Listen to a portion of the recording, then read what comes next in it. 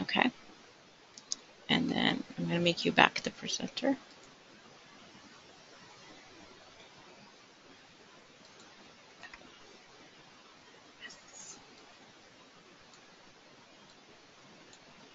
Unfortunately, I think Hank has to get back in. Oh, I see. Oh, here he is. Okay. Oh, I'm going to make Hank the organizer. Okay. Sorry. Are you seeing my screen yet? Yes, I can see your screen. Good, thank you. Okay, can you hear me? Yes. Yes. Sorry, Hank. Oh, not a problem.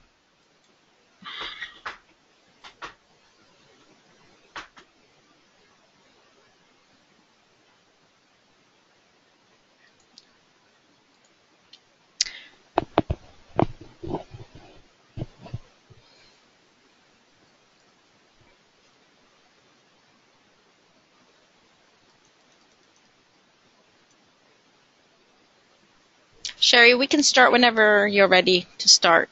I think Okay. everybody should be, we have about 42 attendees. Okay. And we're just about to hit 10 o'clock. So, yeah, we can Okay. start anytime. Okay, you want me to get started? Sure. It's up if you want to wait a couple more minutes. People are logging in. Sure, let me Yeah, just, well, I got 10 o'clock. Let's just wait a couple more seconds. Yeah. sure. That's fine. And then, Hank, when you want me to advance, just say next slide. That'll work. Okay.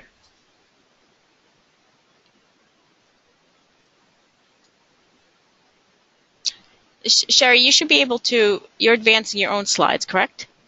Yes, but since he's starting off as the Oh, moderator, okay. Okay.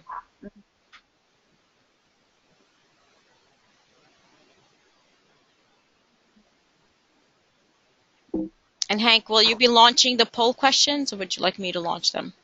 Could you do that? Because I don't know how to do it. Okay, that's fine. So, I mean, if it's simple, I could do it. But I mean, if there's some back end thing that I have to click or something, I've never done that. So, Yeah, no, you just have to click on select the poll question and click launch, but I can do it if. sounds good. All right. So why don't we get started? It's 10:01. Good morning, everyone. And thank you for participating in the New Jersey Statewide Network for Cultural Competency, or NJSNCC webinar.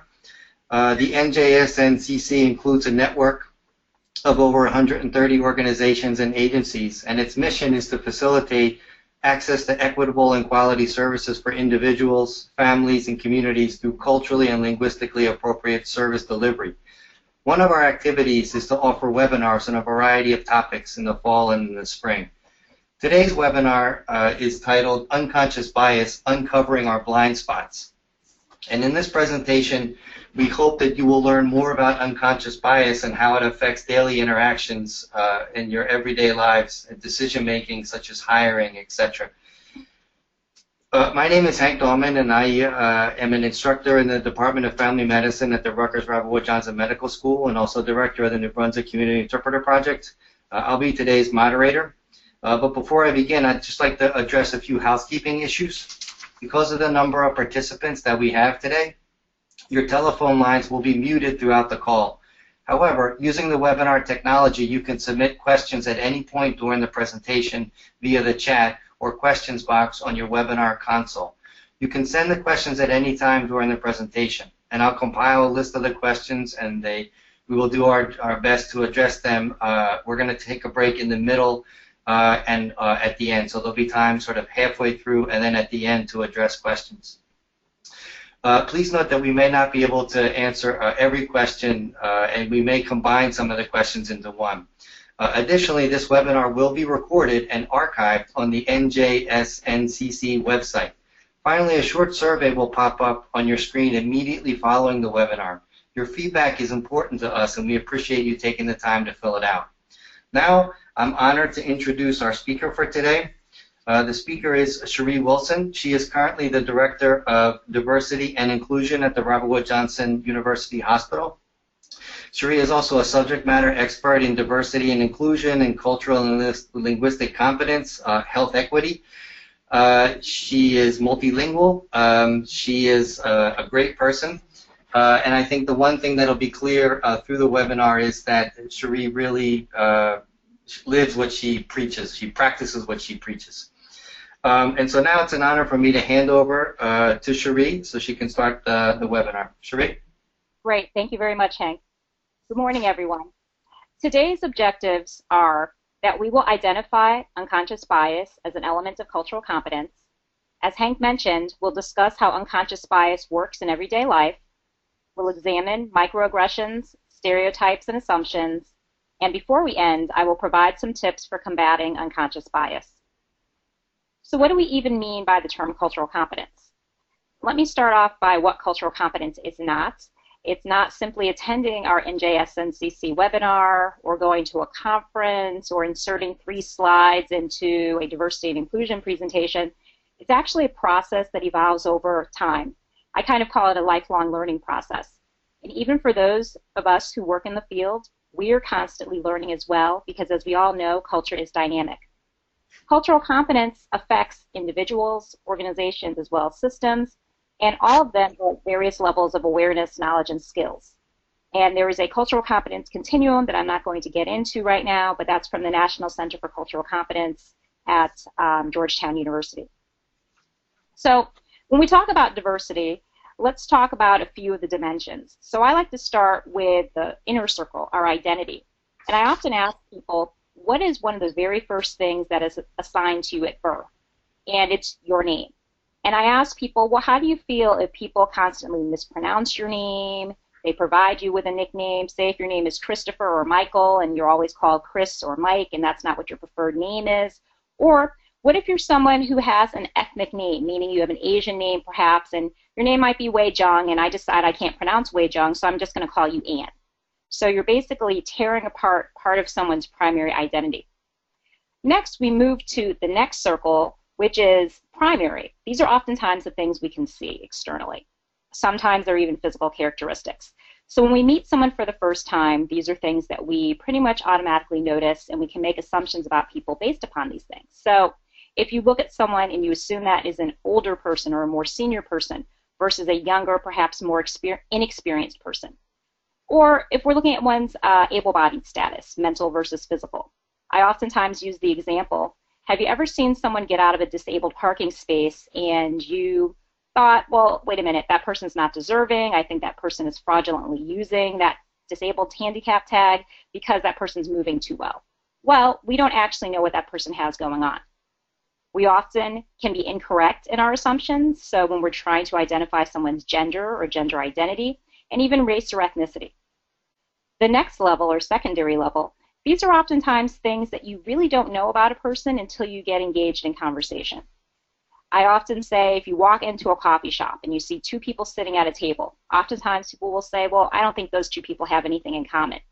But once you start having a conversation, oh, okay, you're from my same hometown or my state. We went to the same university.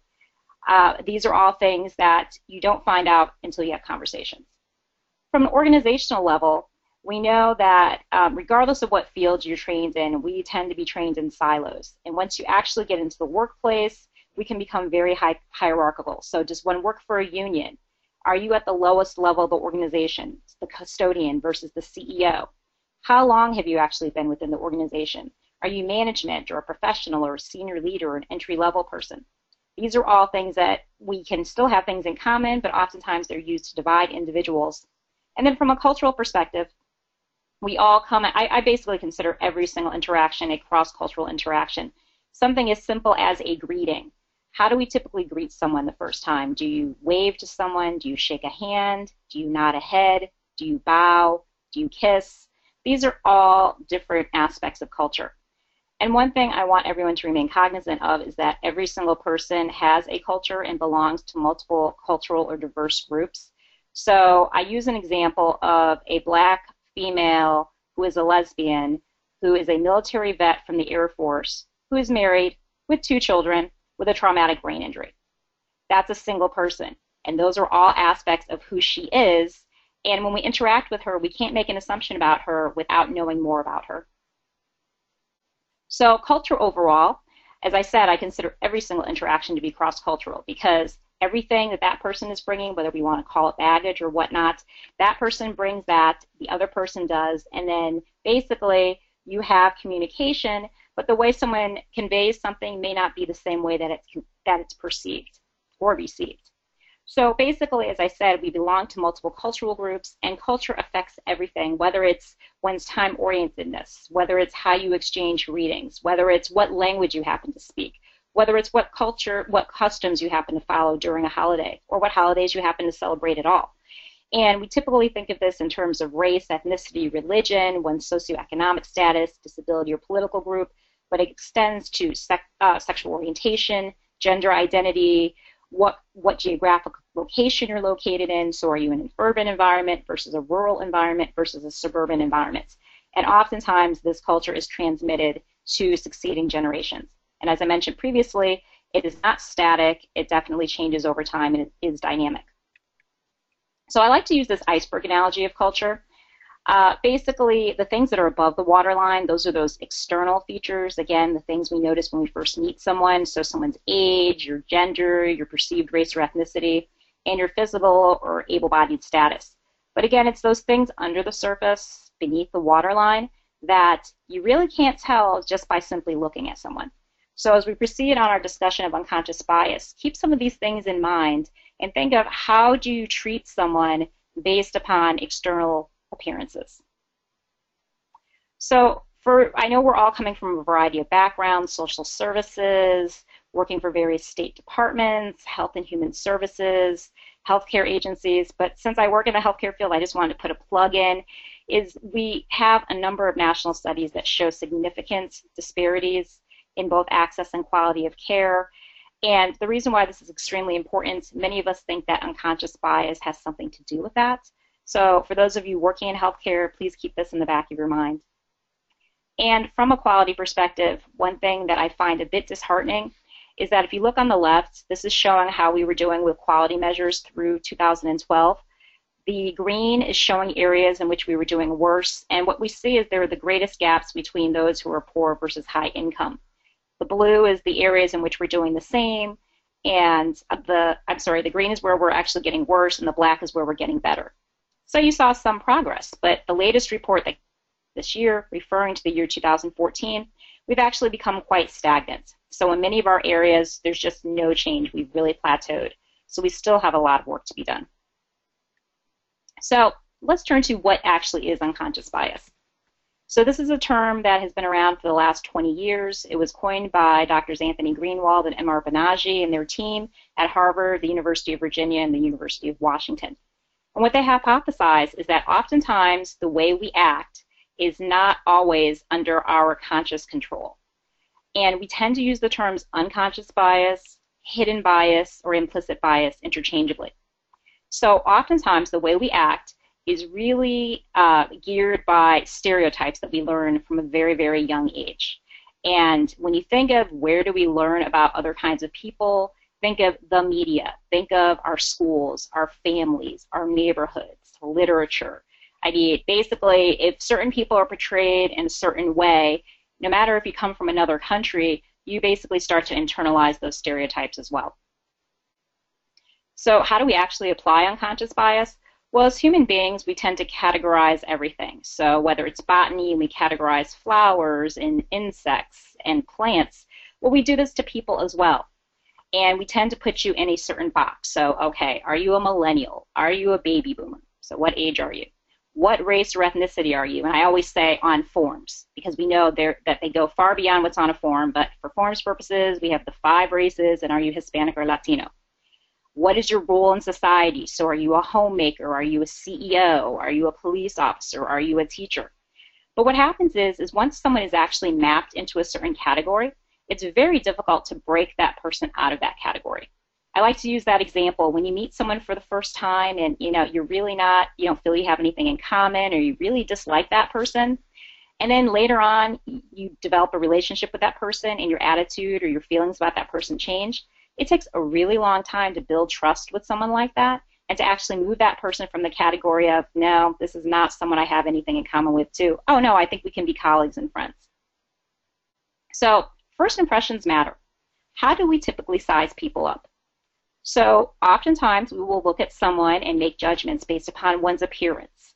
So I like to use the example, would one go jewelry shopping, so high-end jewelry, in yoga pants or sweatpants, or you've just come from the gym or you were out gardening? Because if you did that, I think the salesperson would automatically assume you don't have enough money to buy that diamond ring you were looking for. This applies to many areas of retail. Or if someone is perceived to be an older person and you're in the workplace, what assumptions do we make?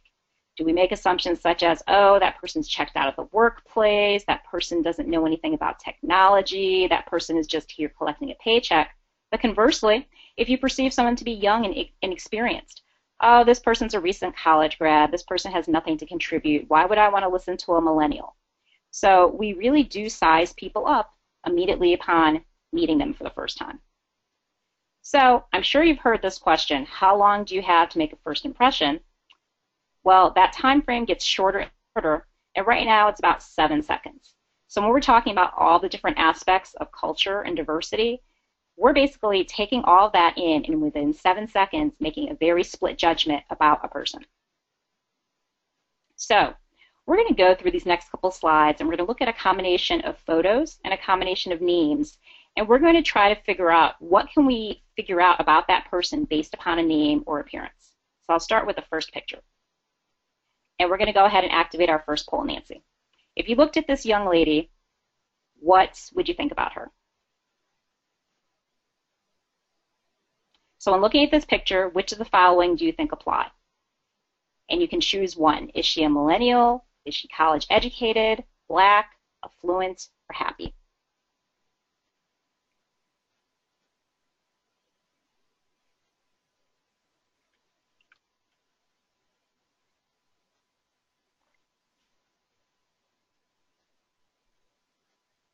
Okay, so can we provide our responses to the poll? Oh, I think there's something that says make poll public. oh, You want me to just read them? yeah. Go ahead, sure. I don't know what happened here. Oh, you know what I did? Okay, share. Sorry. Okay, great. I'm sorry. Thank you. Apologize. Okay, no, great. Thank you, Nancy. So in our first impression of looking at this young lady, so almost a quarter thought that she was a millennial, a quarter thought she was college educated, 10% black, 2% affluent, and almost 39% happy. Thank you, Nancy. So with that in mind, if I then told you that her name is actually Monica Soni, would your perception of this young lady change? And when she actually has to complete a form and check a box, she officially checks racially and ethnically. She checks that she's both black and Asian, but if we actually got a little more granular or drilled down and she really had to self-identify, she would identify as Jamaican and Asian Indian. Now, some other comments that people have made, and that's why we used the responses provided, many people thought that perhaps she was a millennial because they would perceive her to be a younger person. She has a beautiful smile. So some people had said, well, you know, dental care is very expensive, and people who tend to have nicer teeth tend to be more affluent. So, again, things to keep in mind. Let me move to the next one. So, if you saw the name Sarah O, and Nancy, can you activate the poll, please? Great. So in looking at the name Sarah O, which of the following do you think apply? Asian, female, Sarah is a nickname, or the last name O is fake, or not her real last name?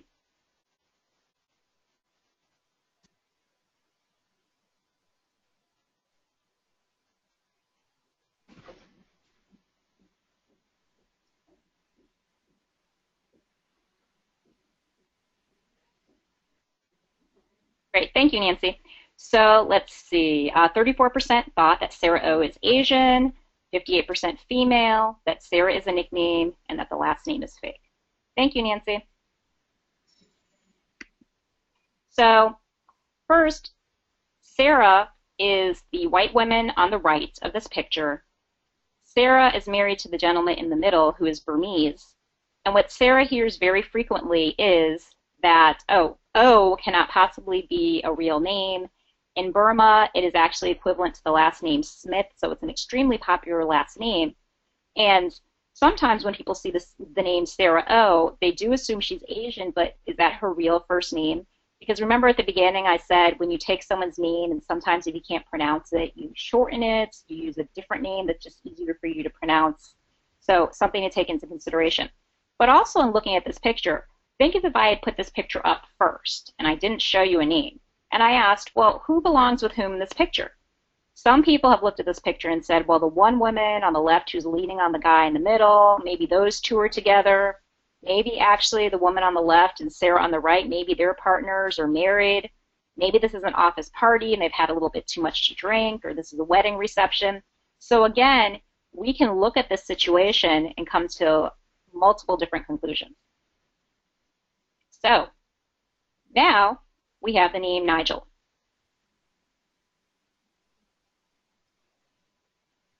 And Nancy, yes, thank you. So if you saw the name Nigel, which of the following do you think apply?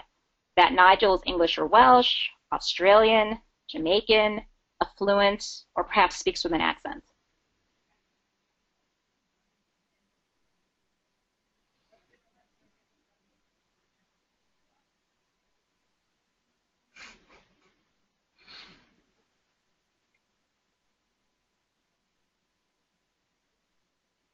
Great, thank you, Nancy. So 44% thought that Nigel is either English or Welsh, only 8% Australian, 18% Jamaican, 4% affluent, and then a little over a quarter speaks with an accent. Great, thank you, Nancy. So this is actually Nigel. This is my son. And Nancy, we had a picture, right, associated with the webinar? Yes, a picture of you, yes. Okay, so I am a black woman, 2 black parents. My husband happens to be white, and this is our biracial son, Nigel. The reason why I like to use Nigel as an example is if I just put his picture up and not his name, people are, oh, he's really cute. Oh, he's playing lacrosse, so his family must be affluent. But the fact of the matter is when he was born and we were being discharged from the hospital, I looked at his newborn identification form, and he was actually eyeballed and listed as black. So I asked the nurses, I said, well, wait a minute, why did you put him down as black? My white husband caught him. Well, I'm sorry, we just used the race of the mother. So sometimes infants are abducted, and if there was an all points bulletin put out or a silver alert or an amber alert saying an infant black male has been abducted, do you think they would be out there looking for my son Nigel? Probably not. So again, something to consider. And then the next name is Dr. Jean O'Brien, or Dr. Jean O'Brien. So if you looked at the name, which of the following do you think apply? Is this a male? Is it a female? Irish? French? A physician?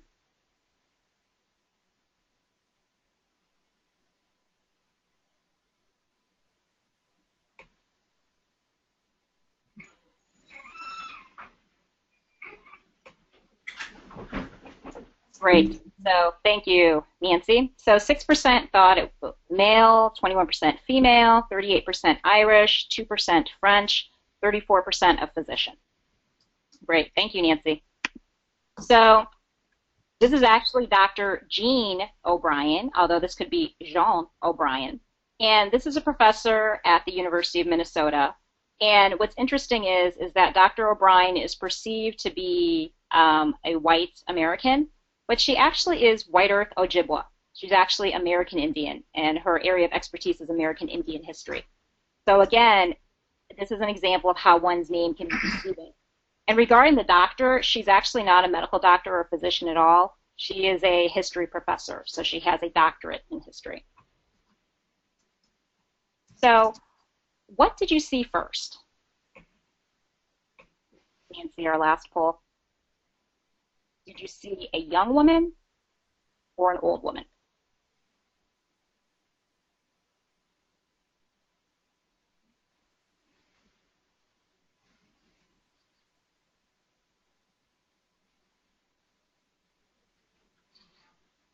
So yes, 82% saw a young woman versus 18% who saw an old woman. So if we look at this picture again, Does this mean that we place higher value on younger people versus older people? And it would be interesting because I didn't want to put an option in there, you saw both, because there's one that jumps out first. But again, perceptions, and what do we see? So we're going to take a little break, and we're going to break this up, and I think Hank is going to review a few of your questions. We haven't gotten any questions at this point, based just some comments on the pictures, that it might be, it could be all of them, and a technical comment.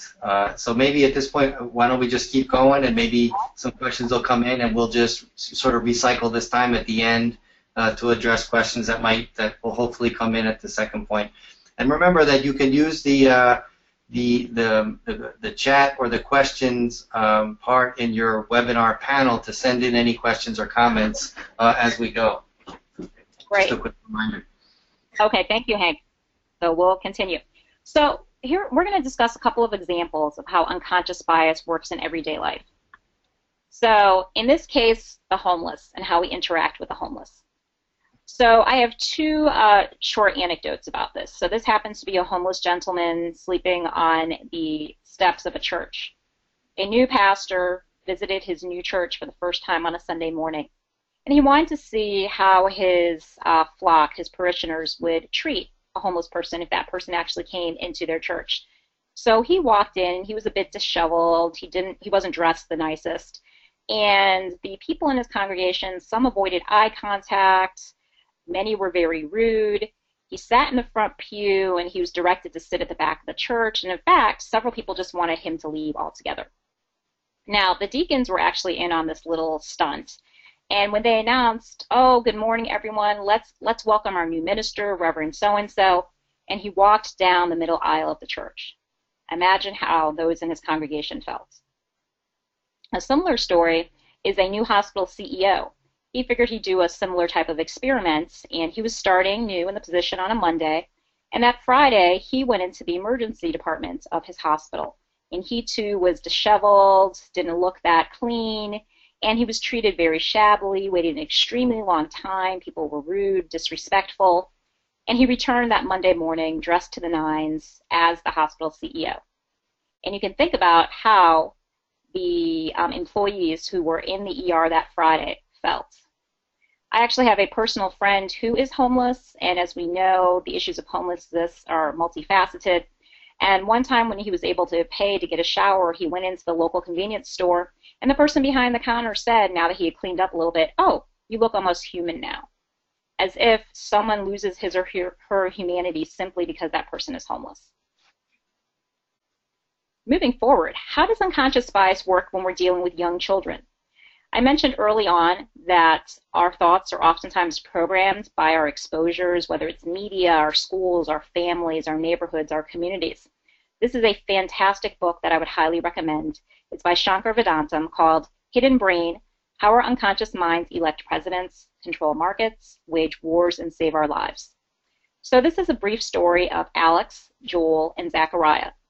This is a picture book, and the characters of Alex and Joel are little boys who happen to be white, and Zachariah is also a little boy who happens to be black. This picture book was read to a group of kindergartners in Montreal, in a neighborhood that was very racially and ethnically diverse, very multicultural. The parents identified politically as liberal, and as the story was read, this is how the story goes. So Alex, Joel, and Zachariah got together for a sleepover. But they decided to go out on a raft on a lake. As they were out there on the lake, their raft drifted out to sea, and a crocodile came along and knocked over the raft, knocking all three boys, Alex, Joel, and Zachariah, into the water. Alex and Joel's first response was, "We must kill the crocodile." However, Zachariah knew that this crocodile was an endangered species, and he said, "No, we can't kill the crocodile. We must save him." But he was a smart little boy, so first thing he did was help to right the raft. He helped Alex and Joel get atop the raft. Then he tied the snout shut of the crocodile, and he helped to get all of them ashore, including the crocodile. So when they went back home for the sleepover, while Alex and Joel were sleeping, Zachariah stayed up most of the evening online, sending letters, emails to the president and various conservation agencies on how we had to do more to save the crocodile. When they asked the children to state who was the hero of the story, everyone was surprised that the students did not state that Zachariah was the hero of the story. They actually said that Alex and Joel were the heroes of the story. And basically the fact that Alex and Joel kind of just tagged along and didn't do much, those properties were assigned to Zachariah instead. And you'll remember that at the beginning I said this was a picture book. So the fact that you had two white characters and a black character, somehow these perceptions influenced their response at the end. Of course, their parents were horrified because, wait, we haven't taught our children this. Where are they getting this from? Well, I don't go into great detail about this study in this presentation, but some of you may have heard of the doll study. And they've been doing this study many, many years, since the 1940s. And what they do is they have very young children, about the same age as these children. They're 4- and 5-year-olds. And they have them look at black dolls and white dolls. And they ask the children to basically describe the dolls. And the white doll is given many more positive properties than the black doll. And it's heart-wrenching to see the little black children basically saying negative things about the black doll. But what is stunning is when they then ask the black children, which doll do you look like? You can really see them hesitate, because if I've now just said that the black doll is ugly, it's stupid, etc., if I identify with the black doll, does that mean those properties basically are applicable to me as well? So again, young children are impacted by unconscious bias. What about the media and criminality? So you may recall some of these pictures. Hurricane Katrina was 10 years ago, and the media portrayed what happened in a very interesting light. So at the top here we have a young black male, and it says, a young man walks through chest-deep floodwater after looting a grocery store in New Orleans. However, the picture on the right has two white residents, and they're described as two residents wade through chest-deep water after finding bread and soda from a local grocery store.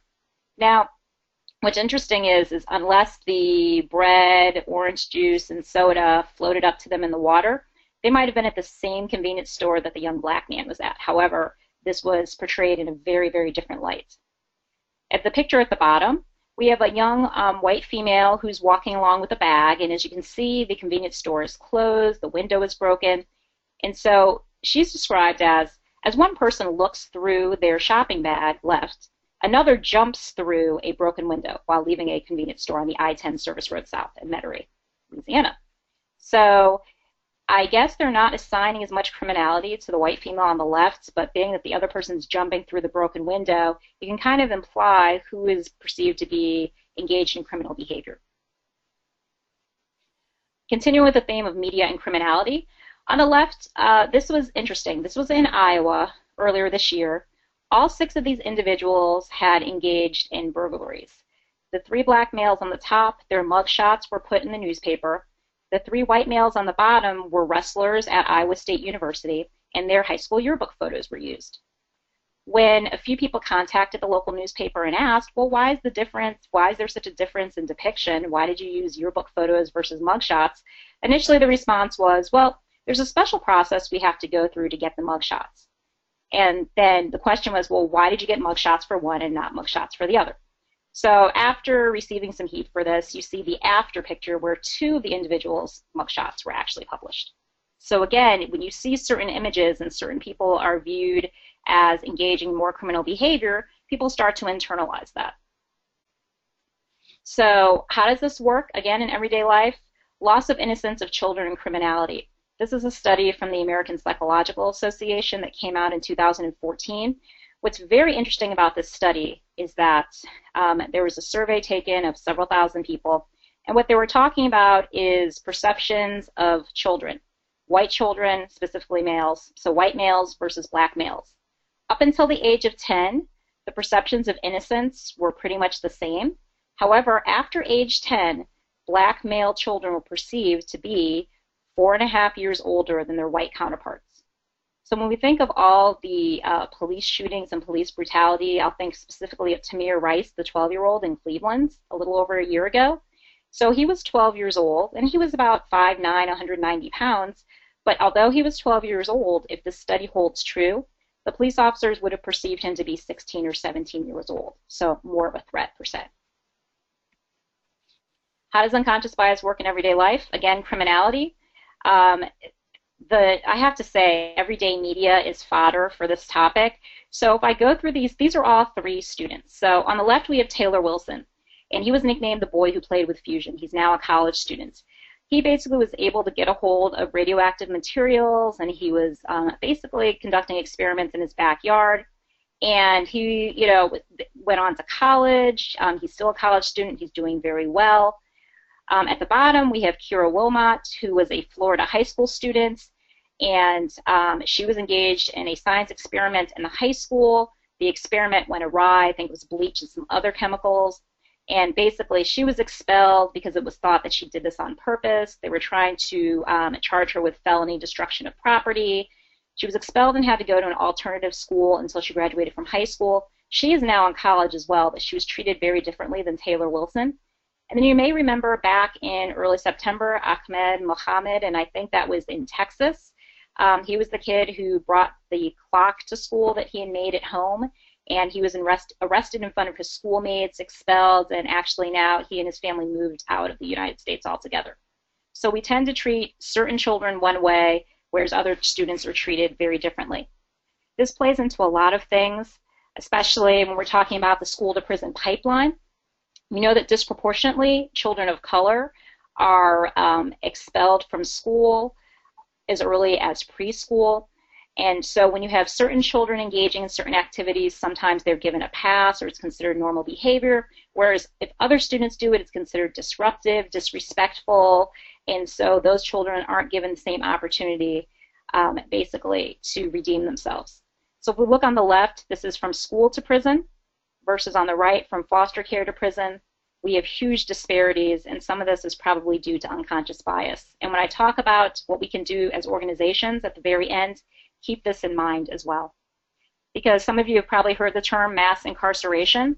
I happen to be, I'm speaking to you from Maryland, and when we're talking about the war on drugs, one thing I've seen is here in Maryland, the black population is 30% of the population, but when we look at the data, 90% of those sent to prison for drugs are blacks. And we're having a huge issue now with heroin, and now we're seeing a call for a kinder, gentler approach to how we approach heroin, which is not the same approach that was used in the war on drugs, where they're talking about crack versus cocaine and the disproportionate sentencing. So as Hank mentioned at the beginning, there is huge unconscious bias when it comes to hiring. So the Chicago resume study. This was a study where resumes were sent out. They had identical credentials, experience, but they were sent out, some having what would be white-sounding names versus black-sounding names. And what they found is that the resumes with white-sounding names were 50% more likely to actually receive an interview versus those with black-sounding names. We could probably take this a step further. I know other studies have done this, but if you have a so-called foreign-sounding name, again, you're at a disadvantage because in many realms you might not be called for an interview. Applicant pool composition. This was an interesting study where they looked and they found that if there were fewer than 25% women in an applicant pool, women were less likely to be hired for the position. So when we're talking about diversity in our applicant pools, whether we're talking about in academic settings, whether we're talking about in our everyday settings, we really need to make sure that we have diversity, whether it's racial, ethnic, gender, age, etc. Social media biases. So basically this is talking about things such as your Facebook page, your Twitter account, your LinkedIn page. And this was a study of HR managers. And HR managers, before they decide to interview someone or to basically issue a candidate an offer for employment, they would look at someone's social media pages. And no, this wasn't just looking at was someone doing shots or hanging out at the bar or engaging in illegal behavior, but it was using things against candidates such as, oh, I don't really like that person's religious affiliation or political affiliation. Or basically all those illegal questions that you can't ask during an interview. If you're looking at someone's social media page, you can often find out that information. So, oh, that person has children. Oh, I don't want to hire a woman who has children. She won't be as committed to the job. Or, oh, I didn't realize that person was gay. Oh, I don't really want to hire a gay person. So there were a whole host of issues associated with this. Studies have looked at overweight and obese applicants and employees, and what they found is that overweight and obese applicants are less likely to receive interviews. What's interesting is this effect carries over even to those who sit next to the overweight or obese applicants. This was a study where they kind of did a secret shopper. They had applicants sit next to an overweight or obese person. The overweight and obese applicant wasn't called back, and neither was the applicant who was a normal size who sat next to that overweight or obese person. And then once overweight and obese employees actually are hired, they tend to remain at lower levels of the organization. They actually receive less pay.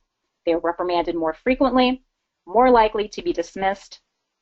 And basically, because there were all kinds of assumptions made about that person's abilities, which have nothing to do with the job, but it's simply based upon one's physical appearance. The interesting thing about this, though, is that what I just said applies more so to females than it does to men. Something similar to that would be when we look at newscasters.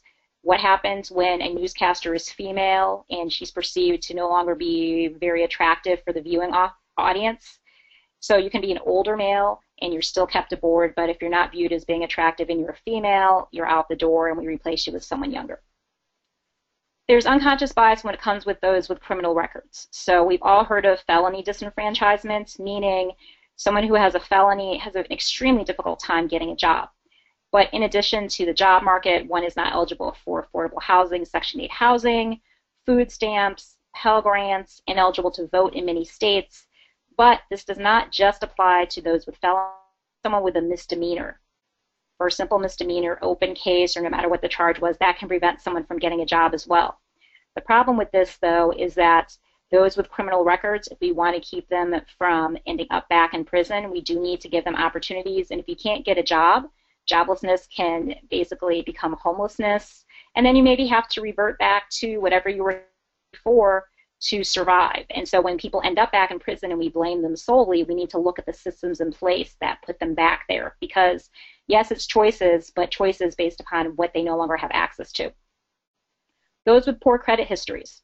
Several states have passed laws where one's credit history cannot be used as a determination when you are hiring someone. And we tend to think of poor credit history as, oh, this person simply made poor buying choices or poor choices financially. But one could have to basically file for bankruptcy due to a medical illness. Or it could be that you lost your job and you've been out of work for several years and you lose your home is foreclosed upon.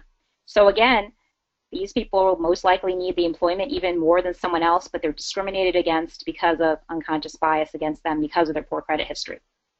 People with accents. So in reality, every single person has an accent. So, but we tend to focus upon those who have what we will call a perceived foreign accent. So oftentimes people will tune people out who have foreign accents, they question their abilities, or they add other questions on there. Well, you have a foreign accent. Are you actually a U.S. citizen, or are you here legally, or are you undocumented, or are you a permanent resident? So oftentimes those with foreign accents have difficulty getting jobs. But it doesn't just apply to those with foreign accents. I actually have a colleague who is a nursing executive. She has a doctorate, multiple certifications, etc. behind her name. However, she's originally from the South, and she has a very, very heavy Southern drawl. And she has said that having that Southern drawl has really held back her career because if someone speaks to her on the phone, the assumptions they make about her based upon her Southern drawl is very evident. Those with disabilities. So as we know, those with disabilities tend to be underemployed. We still make assumptions about one's intelligence based upon one's able-bodied status, and this is talking about physical disabilities, but we also have people with invisible mental disabilities as well. And so oftentimes they are not included in the workforce, or even when they are in the workforce, they're concentrated in certain levels of employment and not promoted appropriately. And then lastly, those who are LGBTQI, so lesbian and gay, bisexual, transgender, queer, questioning, or intersex. There are all kinds of assumptions that are made about people who fall into this umbrella category. And what many may not know is that there are no federal protections to prevent people who are LGBTQI from being dismissed from their employer, so workplace discrimination. There is still discrimination based in housing or public accommodations. So again, I have several colleagues who, yes, they happen to be gay or lesbian, but because of the state in which they work, they cannot be out because they could actually lose their jobs because of it. So let's turn now to microaggressions. This is a great book by Dr. Daryl Wing Su at Columbia Teachers College, Microaggressions in Everyday Life, Race, Gender, and Sexual Orientation. Microaggressions are comments that are meant to be a compliment, but actually they're really a backhanded way of saying something, and the person who's saying it might not intend harm, but it's really a barb or a jab, and the person who's the recipient of that comment usually is very hurt by it, and I'll give you a couple of examples. It could be, so an Asian graduate student is told by his advisor, "You speak English so well." Yet that Asian student was born here in the United States, so why wouldn't that person speak English well? Or if you're a person of color, implying that that person only was hired for a position because of affirmative action and not because of his or her credentials. Or saying to someone who is disabled, "Oh, I don't see your disability," or saying to someone, a person of color, "Oh, you speak so well, you are so articulate." And the thing is when people make these kinds of comments, basically what it's saying is, well, you're okay or you're an exception, but all those other people in your group, not so much. So I thought this was a great little cartoon because it illustrates some examples, some further examples of microaggressions. So on the left, we have someone who I perceive to be white, so white female, various ages. On the left, it would be a person of color who's a female. So on the top, we have someone who asks the woman who's holding a baby, "Is that your little brother?" Versus, "Oh, is that your son?" So for one person, because she looks young, it's more likely to be her little brother versus, "Oh, this other woman looks young, and so she probably is a teenage mom." So an assumption that's being made. Here we have the PE teacher talking to two senior students, and he says to one, "What colleges have you applied to?" Versus the person on the right, he asks her, "Will you be the first person in your family to graduate high school?" You can imagine the sting of that. The next person, these are college students. "What's your major?" Versus, "Are you the first person in your family to go to college?" Now we're in the workplace. "Do you have any kids?" Versus, "How many kids do you have?"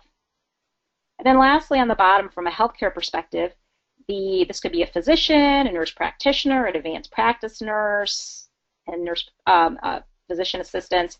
"What does your husband do?" And I will note, you probably can't see it, but both women happen to be wearing wedding bands. And she asked the woman on the right, with a bit of a frown, "Is the father still in the picture?"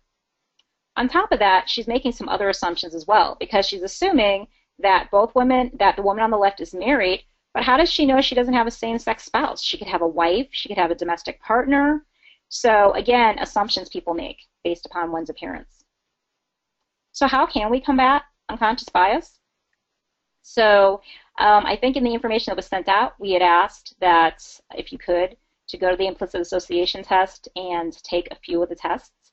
So the implicit association test is part of Project Implicit. The two colleagues who I mentioned early on, Dr. Greenwald, Dr. Banaji, this is their huge project that they've been working on. And so the way it works is it shows how your conscious and your unconscious minds diverge, meaning where are the gaps, where are the differences. And so, as I mentioned, it's a collaboration between colleagues at Harvard University, the University of Virginia, and the University of Washington. And again, it's basically meant for us to identify for self-education and self-awareness, because it's called unconscious or implicit or hidden bias because you don't know that you have these biases. However, when you get into certain situations, this unconscious bias comes about, whether it's a hiring situation or you're about to get on an elevator and, oh, okay, I don't want to get on the elevator with that person, or you cross the street, or you clutch your purse, or all kinds of different things. So what do our results tell? What do the results tell us? Well, they've been doing this for many years, and in this case, this was on the black, white, or the race IAT. And what they found is that 70% of people, black, white, everyone, had some sort of preference for white people compared to black people. And what's interesting about this is that there's a little warning that comes with this. As I said, this is meant for self-education, self-awareness. I would never advocate, if you're a hiring manager, having people complete various implicit association tests, and based upon their performance that they would have to share with you, you would decide to make a hiring decision. Because this is personal information, and once you find out about your biases, the next step is what do you actually do about those biases. So some of the findings is that they're pervasive, they're everywhere. Basically, if you're a living, breathing human being, we all have unconscious biases and probably multiple unconscious biases. However, because they're hidden, they're unknown, you're unaware of them, and they can predict behavior. So think of those examples I mentioned where if you perceive one group to be more valuable than another group, that will dictate your hiring decisions. And people can differ in their levels of implicit bias based upon their experiences, their exposures, etc. So before I move on to the science of unconscious bias, I try to explain to people that even though I do this work 24/7 and this is my passion, every single person, I said, living human being has biases. I'm going to share 2 with you, and you can think about where you may have some biases as well. So I was out on election day last November, knocking on doors, trying to help get out the vote. I would ask people, ma'am, sir, have you voted today? Well, I encountered a young black male, and I said, oh, sir, have you voted today? And he said, oh, no, I can't vote. So what unconscious bias do you think jumped to mind? So here I am, a black woman. And what immediately jumped to mind was, oh, he must have a record. He must have a felony, so he's unable to vote. Well, I stopped to chat further, and what I found out is, no, the reason why he was unable to vote is he immigrated from Jamaica 8 years ago, and he's a permanent resident, but not a U.S. citizen. So you can imagine how horrible I felt, because here I do this work, but I can't beat myself up about it. I just need to be more conscious of that. The only good thing that came out of that situation is I actually sit on a board that works for the immigrant community. We provide citizenship classes, filling out the application, etc. I gave him the number to that organization, but I still felt terrible about the situation. The other situation is that I was on vacation earlier this year in Cancun with my kids. We climbed atop one of the Mayan ruins, and an older woman said, hey, would you like me to take a picture of you and your family? And I didn't quite jump at her offer. And I said, oh, well, yeah, thank you, but no, I was actually going to ask this other person over here who happened to be a young man. The young man took the picture, but he wasn't very enthusiastic about it. And then when I thought about this encounter, I'm like, oh my gosh. I was like, that's awful. I was like, you know why I didn't have her take the picture? Because I pretty much assumed that perhaps she, had problems with technology, but she actually was a nice person and she offered. So those are just 2 examples of unconscious biases that I've noticed within myself, and I do this work. So I really do try to check myself so that basically it won't predict behavior. So there's a whole science of unconscious bias. So the 2 colleagues I mentioned, Dr. Amar Banaji and Dr. Greenwald, they have really taken their work from the implicit association test and put it into lay person's terms with this fantastic book, Blind Spot, Hidden Biases of Good People, because that's another take-home point is we all have unconscious biases. It does not mean that you're a bad person. It doesn't mean if you scored poorly on the race IT, you're a racist or a bigot or, prejudiced, et cetera, et cetera. But what it means is, gee, maybe I need to rethink how I interact with people and how are ways that I can actually have real relationships or more substantive relationships with different kinds of people. There's a center, and basically the Kirwan Institute, and they put out this annual report. They've been doing this since 2013 called State of the Science, Implicit Bias Review, and they look through all the different literature talking about the issue of implicit, hidden, or unconscious bias. And then from a healthcare perspective, Dr. Augustus White is a retired orthopedic surgeon from Harvard, and he wrote a book several years ago called Seeing Patients, Unconscious Bias in Healthcare. So we know that from a neuroscience perspective, as I said, every single human being has unconscious bias. So does this mean that there's just nothing we can do? We should just throw up our hands in disgust and just walk away and say, oh, well, we have unconscious biases. Let it continue how we behave. Let it continue to skew our interactions with others. Well, no, we know, again, there is neuroscience behind unconscious bias, but we actually need to do something about it. So I'll start with some debiasing techniques, and that State of the Science report from 2015 was fantastic with these suggestions. So the first thing is, as I mentioned earlier, it's important not to beat yourself up about the fact that you discovered you have some sort of bias. So that guilt that I even felt, beating myself up about it isn't going to help. However, acting differently because I'm aware of that bias is extremely important for moving forward.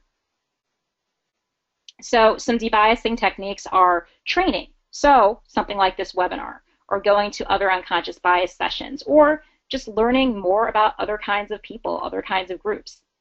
Group contact. This is very important, but the caution behind this is intergroup contact we know that in our workplaces and in our schools in general and many of our other public places or public spaces, they tend to be many are fairly diverse.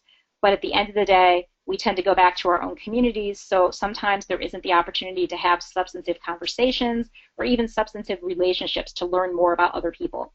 Oftentimes there's a fear, well, I can't talk to that person because we have nothing in common, or I might say the wrong thing, and that person will be offended. Well, if we don't have those conversations, we can't move forward. But with this whole issue of intergroup contact, it can't just be with one person from any group, because what happens is we tend to exceptionalize that one person from the group. So it could be, I have a gay friend.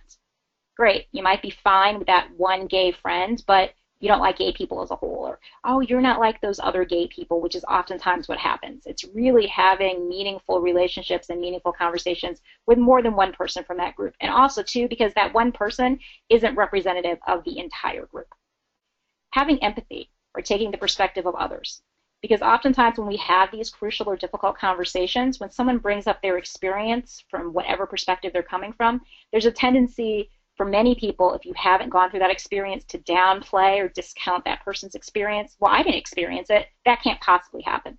So if you basically practice empathy and use the perspective of someone else, it will definitely help you with this issue. Emotional expression. As you saw in that cartoon, basically body language is extremely key. So people can sense when, there's an issue here. So again, if you are as friendly with everyone as you are with people of a certain group, that will come across, and that can help build trust in relationships. And then lastly, having counter-stereotypical exemplars. So if in your mind, so I'll use my example of unconscious bias. So if in my mind, I have this assumption or bias that young black males tend to have felony records, well then, if I'm exposed to young black males who don't have felony records, who don't have criminal records at all, that helps to counterbalance the stereotype that I've been fed by the media, etc. So some take-home points is, remember at the beginning I said that I was focusing on this really more so from an individual level rather than from an organizational or systems level. So think of what are some implications for unconscious bias in your own work and practice. So I said at the beginning, when we talk about cultural competency training, unconscious bias oftentimes is not included as part of that. So we can think to incorporate unconscious bias into our overall cultural competency trainings or diversity and inclusion trainings. And then we really need to look at this from a systems level or an institutional bias level, meaning look at the policies, procedures, and practices. Are they applied fairly and evenly? And I'm giving you a couple of examples of areas where this can be key because of the consequences that result. So in our criminal justice system, whether I was talking about the disproportionate sentencing for crack versus cocaine, powdered cocaine, the school to prison pipeline, the foster care to prison pipeline, things like that. Health and healthcare, very crucial. Employment, when I talked about hiring issues. Education, are certain students more apt to be in the gifted and talented programs versus special education? Do we have the same expectations for all students, or do we assume that because someone's from a certain socioeconomic background, that person has no hope of going to college, so we just won't put any effort into that person? Or that person's parent doesn't come to the parent-teacher association meetings and doesn't come to parent-teacher conferences, so that parent doesn't care, so I'm not going to invest into this child. Housing. Basically, another area where on paper, yes, everything is equal, but again, when we look at the pattern of segregation in this country, are people able to find adequate, affordable housing, and is it accessible in all areas? So, putting up my contact information if anyone would like to discuss this further. And we're going to open it up for Q&A if there are any questions, but before we do that, I just want to remind everyone that we do have an online presence. Please visit us at our website. We have a Facebook page, we have a Twitter account, and we also have a LinkedIn group. And I'll turn it back over to Hank. Great, thank you very much, Cheri. A couple of the questions that we had were about sector-specific bias training. So, for example, some of the things that you had mentioned touched around children and some studies and stuff that they're done. So there was a question about unconscious bias and that kind of training related to education, like either for teachers or that takes place in the school system. Are you aware of any sort of sector-specific training that addresses some of these issues? I don't know of any specific ones. Among my colleagues, I've heard people talking about this exact issue. I would have to do a little research on that, reaching out to some of my colleagues, and if we have that person's contact information, I could reach back out to the person.